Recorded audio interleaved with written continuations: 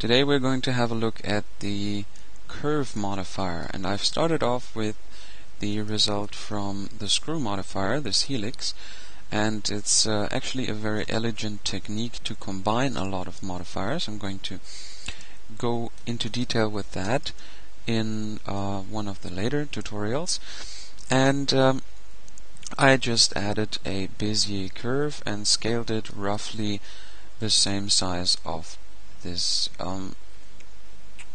of my helix. And it's a good idea to apply the scale before you use a screw modifier. Keep saying that. Before you use a curve modifier. So press Ctrl A and apply the scale. Whoops, that was weird. Okay, no, that's not. If I apply the scale, I think this here is relative to the scale of your object. Okay, can apply the scale, but then I have to readjust this value. Okay, and yeah, I should have probably mentioned that in the screw tutorial, but I just found out. So yeah, here's the add-on. And if I select this one and shift select the curve and press Ctrl P, I get a couple of objects. I can just use a normal object. I can use a curve deform, which we're going to do. I can use it to follow a path or a path constraint. So let's choose curve deform, and you can immediately see my helix is now following my curve. And this is working really well, unless I move it away. Something like that. And this is actually happening quite a bit. So what I can do, if you have this weird result, is you can press Shift S, cursor to selected with the curve selected, and then press Shift S, selection to cursor with your helix selected. And that will sort of recenter your object, and you can now use your slider to move it along the curve until it's at the position that you want to.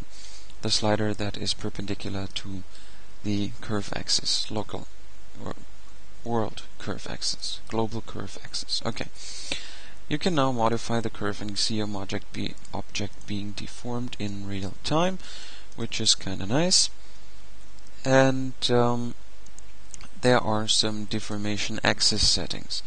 If your object ever behaves in a really weird way and you don't know why, then I suggest you start clicking around in these options. Other than that, you should probably leave them alone, because by default they usually work. And for example, if you see here, I'm only deforming the y-axis, which is sort of translating the y-axis to the z-axis, which actually makes the object behave very weird. And you can see if I check the deformation axis to be y and move the object in y, it will then follow the curve and get distorted along the curve, but just a little bit. So, as I said, if your object is behaving really odd, then start clicking around here, and you will see that hopefully this will solve your problem.